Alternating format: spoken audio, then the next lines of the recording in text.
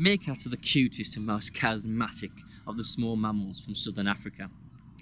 They live in large groups and dig burrows kilometres long. They are also insectivores, which means they eat insects like beetles and millipedes, and also scorpions too, but they do find the occasional bird egg, which they eat as well. This one behind me is on territory duty, which means he sits there for about an hour's time and looks out for birds of prey. Once they find a bird of prey circling above them, they send out different alarm calls depending on what sort of predator is about. If it's a snake, it's a different call. If it's a bird of prey, it's a different call.